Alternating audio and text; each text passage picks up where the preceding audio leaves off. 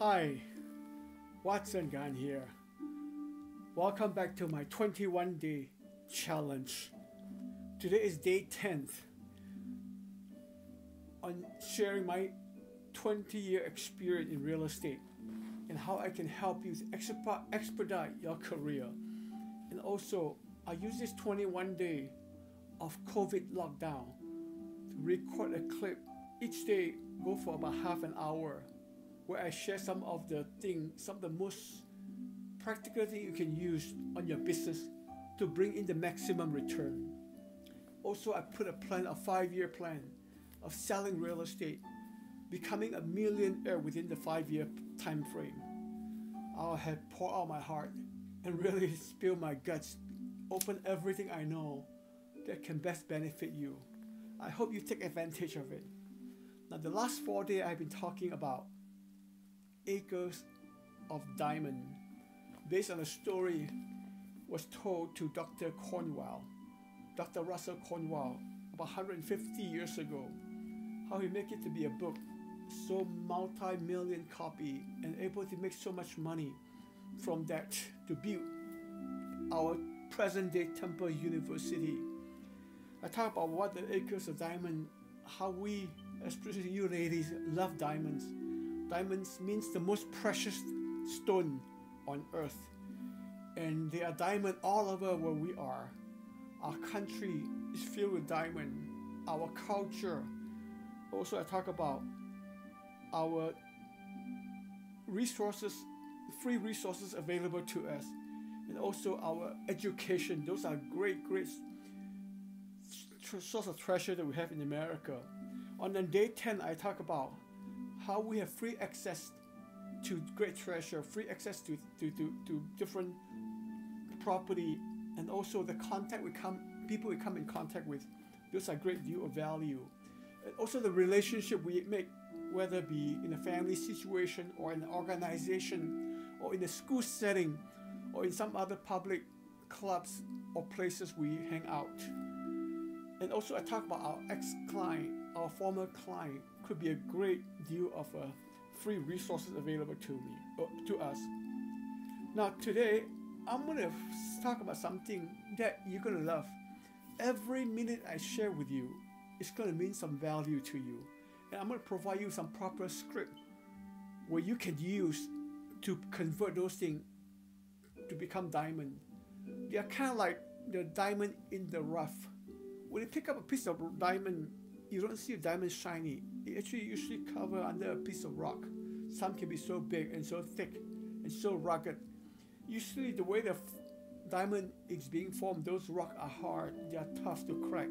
Some of them are very pointy, very sharp. It's hard to even handle them. Many times that's our treasure in our business is like. We have some of the best clients, some of the best prospects we can convert into multi-million-dollar sales. We can convert to a good income, good salary, or really good sales for us. But in order to do that, you gotta crack those things. You gotta crack those rocks, so to speak. Now, we as a real estate agent, as a realtor and broker, we are so in tune to looking for something that is the next best thing.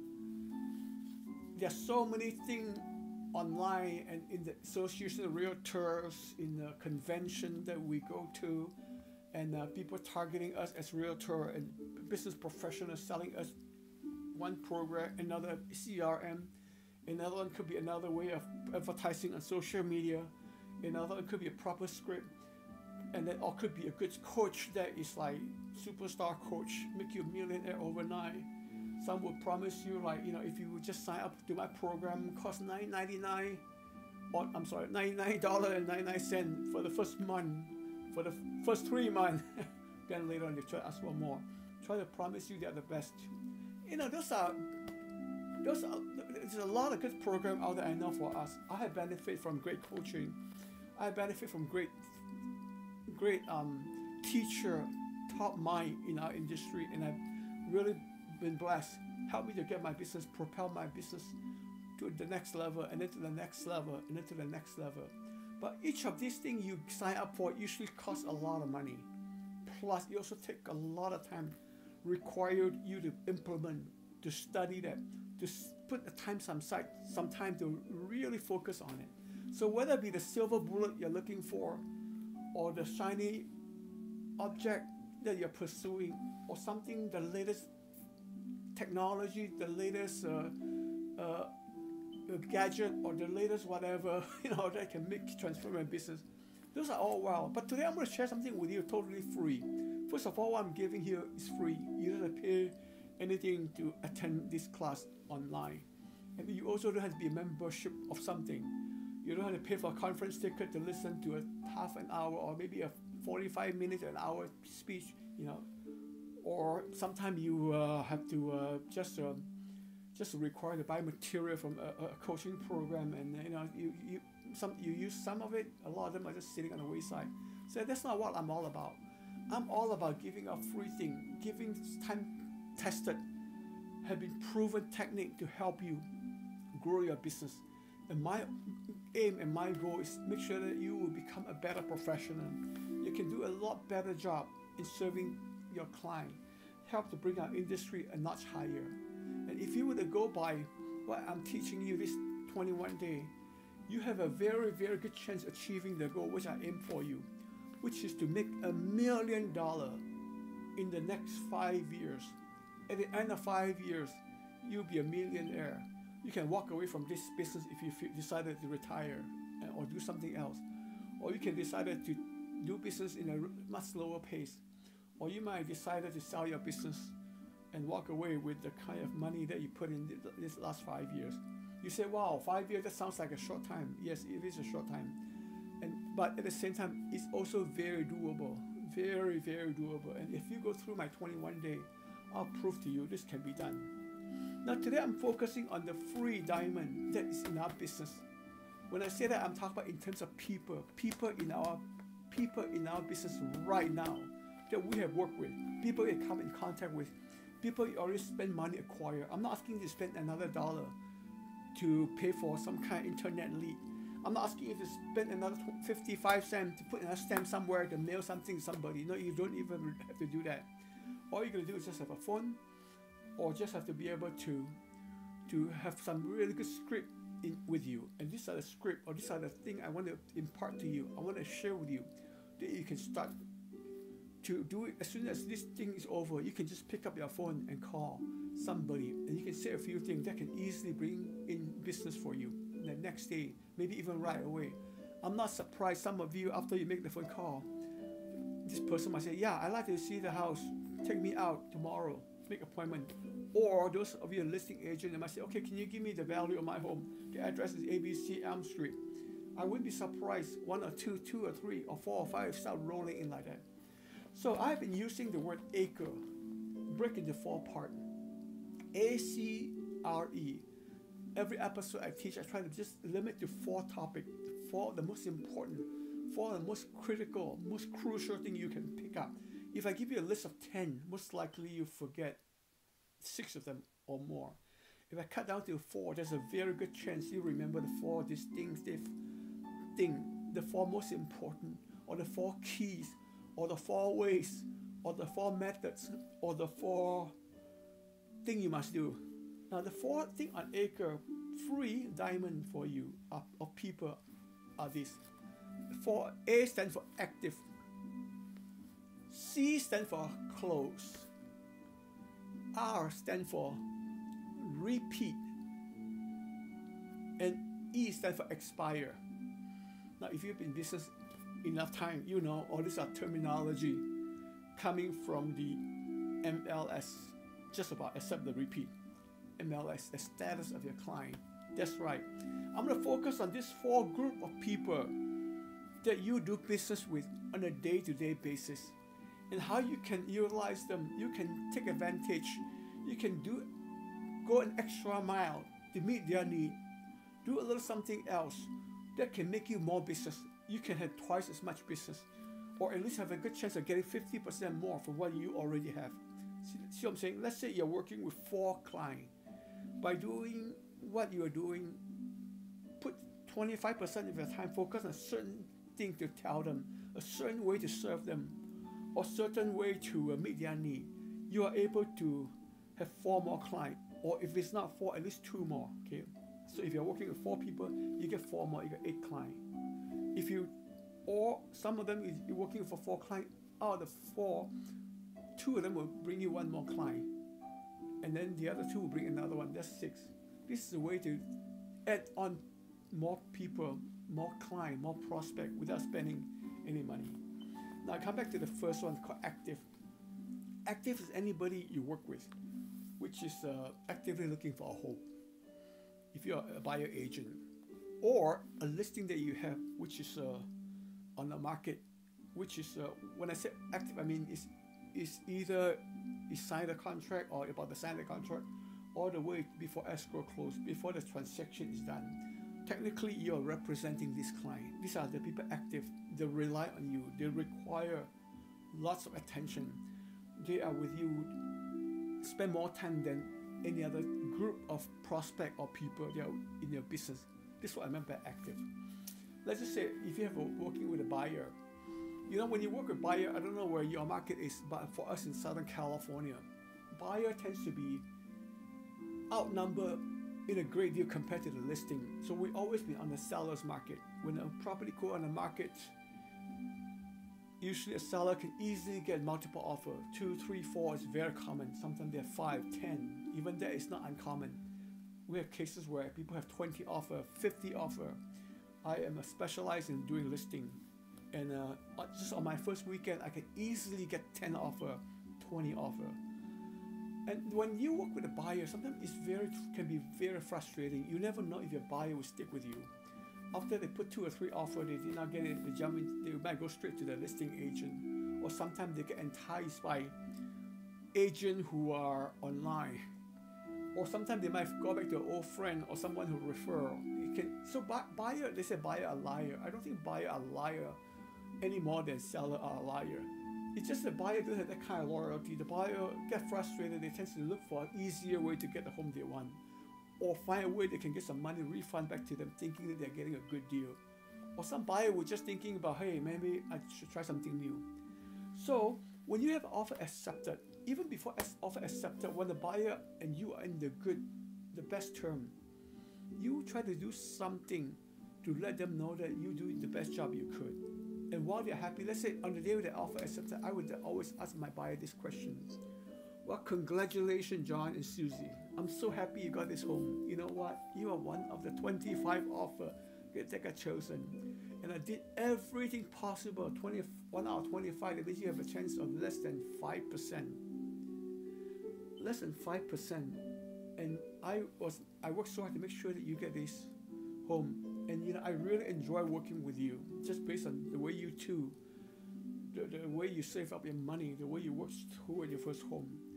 And now that we are able to achieve this milestone for you, who do you think would be the next most likely person or couple like yourself who would love to take this opportunity, use my service to buy their next home or to buy their new home? See, when a buyer looking for a home, they usually chit-chat with somebody and they know.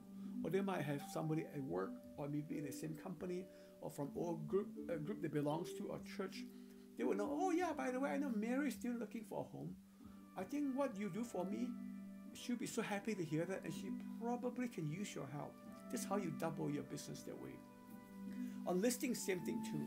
When you listing, let's say you put on the market and they get offer accepted. When you present the offer, and if you're like me, I try my very best to give more than what the seller expects. They expect an offer, I do a little more. I will bring them like moving boxes, so that they know that I'm not just providing service, I provide something tangible. Not just the boxes, I save them a trip to the hardware store or to wherever they buy their packaging materials. And that is just a big blessing. I'll just say, I know how stressful things are. This is a thing for you to use. If you need any more, let me know. I'll arrange for more for you. And also when they accept the offer, right, you want to make sure that you ask the same question like what about the buyer, except you could phrase it a little differently. You will say something like that, you know what, John and Susie, helping you selling this home is one of my most enjoyable task in selling and doing real estate. And you two happen to be one of my favorite clients just because of the way you take care of your home. I just so appreciate you. And the way you listen to my advice, you took my advice, you run with it. Now, who would be the next most likely friend or couple that you know who will be in the same position like yourself, who are looking to sell, that I am able to help them out? Now, when you ask that question, they are like somebody, you know how you, when you buy a new car, right? Let's say you buy a nice Mercedes. Everything you see on the street is a Mercedes, right? Before you might be driving a Jaguar, you didn't, those Mercedes would not be notified. You wouldn't even notice them. But once you start driving a Mercedes, you start to see the similar car that you have. Same thing with people selling home. When they're selling home, somehow they're attracted to each other, maybe in a conversation, maybe on their social media chatting, or maybe in a social event, social function. They're kind of in tune to that. So they kind of have to know so and so. And then, you know, if that's the case, they are able to bring you business. They can refer to you. They say, oh yeah, I think my neighbor 3 doors down was thinking about selling a couple months ago, and we talk about that. We bump into each other walking in the evening, and you could give them a call. This is the time when you ask them for their phone number, or maybe make a point to contact them. Now I got a lot of script on things like that I can share with you. Obviously, in this short recording, I'm not able to cover it all. So this is what I call the active without costing you too much money, just based on the people you're working with. The timing is very important. And you also need to do something called that managing expectation. When they're at their most happiest point, you do that. Most real estate agents make a mistake of saying, if I do not get the home sold, if I did not help them into their new home, it's not the right time to do that. Believe me, that is not exactly the best time to ask for that kind of reference or recommendation. You need to ask at the proper time. For buyer, there are a few key points where you can jump on them to ask for that kind of referral. For seller, there are a few other key ones, and I'll go to that another time. Now, so the active would be a good source of bringing business to you. Now, the close are the people whom you've done business with, who successfully bought a home or sold their home, and the contract is over. You're no longer and have any obligation for them. Now, I know, I heard this before in conferences, in Association of Realtors magazine report I hear. About 75% of realtors have no contact whatsoever with their past client. They might sign a Christmas card. They may once in a while a little newsletter here, popping here and there. But majority, we're talking about 75%, do not have any contact with our past client. And for good reason too. Because first of all, when the sale is over, there's not much you can do. They're not going to do any more business for some of them 5, some of them 10, some even longer. Even if they do, there's no guarantee they'll go back to you, right?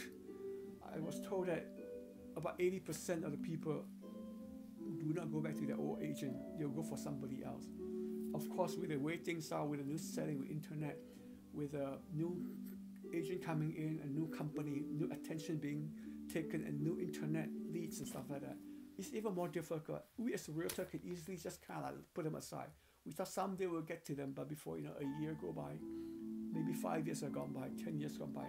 Now the closing, this is some of the best time to get in touch with your close client, your past client, people done business with. On my episode, I believe it was number 4, I share a script with you. I call it COVID-19 script. I wrote something and I used my handwritten their address, send it to them to tell them that I care about them. Now, if you have a client you did business with a year ago, maybe 5 years ago, some of you maybe 15 years ago, you have very little personal contact. You call them, they don't pick up the call. You don't really want to knock on the door, you don't have time to do that. And you might send a Christmas card, there's no response. And when they get your business card, they think, oh yeah, this is an obligation. Insurance agent send me a card. Of course my realtor send me a card. Of course my mom's would be the next person to send me a card.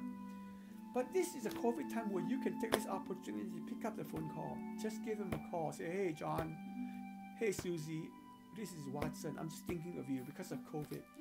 I know that a lot of people are affected by the economy. How are you guys doing? How's your family? If they have older parents, how are your parents doing? Especially if you know their parent, that would be a good thing to add to it. They're really touching people's heart. And when you're done, don't try to ask for business right away. Just say, I want to let you know I'm here for you. I'm more than just selling real estate. I'm more than just listing your home. I'm more than just to take you around, look at new listing. I'm here to help you any way you can. any way I can to make your life better, serve your family in any way. Does your daughter need any kind of, that kind of thing? Just you know your client situation. What kind? If they happen to be a small business owner, you would say something like, "Oh, are you okay with the business? And do you need to look in getting a loan? Or if they have a mortgage, you need to restructure your loan." That's a very good conversation. Now, this client might hang up the phone. You may not get a sale, but trust me, the chances of them coming back to you the next time they do real estate has to increase by at least 50%. Meaning, if you do 2 of those, you got 1 more client. That's pretty darn good, right? Plus, there's a good chance you refer somebody to you. Now, if you just got to ask them properly. Now, AC, active close, and that R I meant to I refer to as repeat, something that you do more than once. When I say repeat, I mean somebody who do business again with you, who bought a home from you and then buy a second home. That's what I meant by repeat.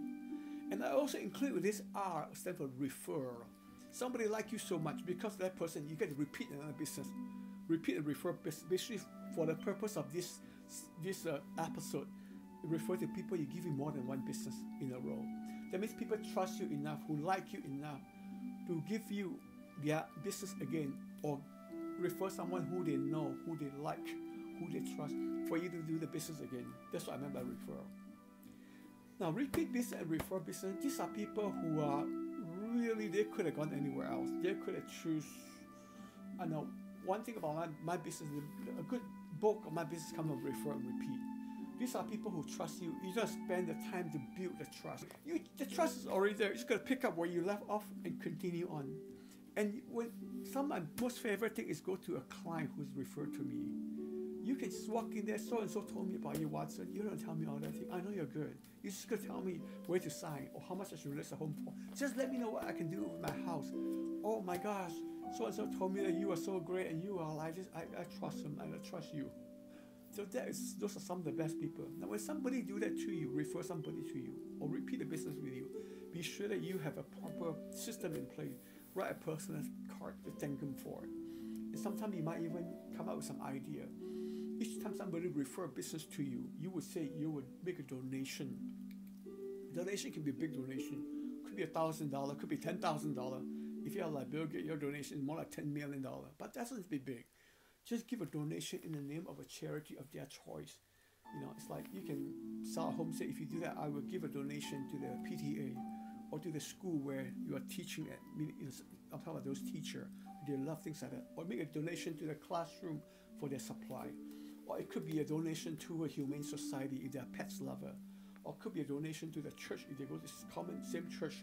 Or if you know a certain church he goes to who do a lot of good work, like for the homeless or for providing for crisis pregnancy center. Some churches do things like food kitchen. Those are all great ideas. When people refer, we cannot really write a check to bless them. You can give up a $20 gift card, which is always a great idea. But what $25 mean, right? By giving a donation, let's just say a donation of $100 to a charity, you don't have to tell them the amount. You just in your name. They make them feel like so honored, so special. You're connecting in an even more level, in a special level. That's what I like to encourage most of us to do. And also, I will have in my business, I have a thing that I do, a different charity that I work. The past 5 years, I have been helping because of problem with homelessness. People experiencing homeless in Los Angeles, in Southern California. We told people each home that I list and sell will give money to help to get a homeless person or homeless family off the street. We work with a group called Hope for Homeless Youth, where they provide counseling. They even arrange for their shelter. They have job training, counseling. They even help those kids, those young girls or young boy for that matter, caught into the prostitution, human trafficking, get them out of the lifestyle of the cruel lifestyle. And that's what I do for my clients. Say, hey, if I list and sell your home, we will give a donation to help this one homeless family in your name. And that a lot of people really appreciate like that. That shows that you care more than just your pocketbook. You care about the community. You care what's important for other people and for the people that you come in contact with. So those are repeat and refer business. Now the expire is the last thing. ACRE, E stands for expire. Now when I say expire, I mean those people for you listing agent, you have listed property. For one reason or another, they decided to not sell. Maybe the price was too high. That's usually the case. But for me, I price my home reasonably. My client tends to listen to me because of my track record. I have no problem telling the majority, almost all my clients, to price it at a reasonable price so home can sell faster. This should be our goal. Now, but sometimes you do have people who expire because, or they ask to be withdraw or cancel. This in our MLS it's called withdraw, meaning no longer offer for showing. Cancel means they cancel the contract with you. They're free to sell with somebody else. They're free to sell on their own. Whatever, those are all referred to expire. Those are no longer an active contract or active contract to sell. How do you deal with people like that? Well, first of all, you can understand what are the reasons those listings will expire. Sometimes it could be husband and wife. The wife really, really love the home, but husband wants to sell to get a bigger house or closer to his mother, or maybe just want to be closer at work. But the wife just got attached to it, and somehow through the process, the grinding of listing the home, cleaning up, showing, decided maybe this is not the best time. The market isn't that great after all. Can we wait until next year? And then decided to put a hold on it and told you that maybe we'll look into selling next year. Before you know, 2, 3, 4, 5, 10 years go by, they're still in the house.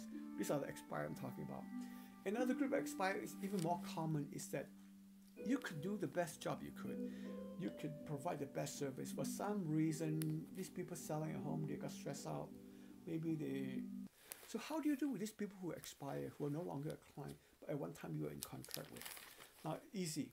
All you got to do is just look at the reason why. For example, if somebody who has tried to sell the home, they could not sell, they're overpriced, you would go something like that. You know what, Mr. and Mrs. Johnson, it breaks my heart that 5 years ago I tried to sell your home. I really poured out my heart. I did everything I know how to get you the most money. The home did not sell. I felt like a failure, and I am so sorry I put you through all that. However, looking back, wow, maybe it's not that bad of an idea. Your home just gone up by 20%, so now you're 20% richer. Aren't you glad you didn't sell? Well, this is a good time for you if you're thinking about moving anytime soon, that you and I can get together and we'll see what the value you can get for your home and how we can help you to achieve that goal one more time. So these are the things that you can say to them. And for those who had husband and wife disagreement, if you take good notes, you will remember who say what or who say that. Then you just address that and go back to them. Note could instantly pick up where you left off. Instead of having some agent or somebody from online or some postcard just sent to them, they call them up and you lost the listing. You can just pick up and salvage what you have. Most likely, the job will be a lot easier. Now, if you have any kind of conflict situation with your client, if you have a thing that unpleasant thing that never got resolved, it's always a good idea to go back to that, resolve those issues. Just go back to them. Hey, you know what? When we sell your home for you, thing was so stressful. I pour out my heart, and I know that week I worked over 80 hours just to manage the sale, and we have gone through some difficulty with I don't know, the city come after us because the certain part wasn't permitted, and thing got stressed out, and I probably said a few things that I shouldn't have said, and I'm so sorry. Now that I'm learning what are the things that you do to do your home, I've gone through those steps already.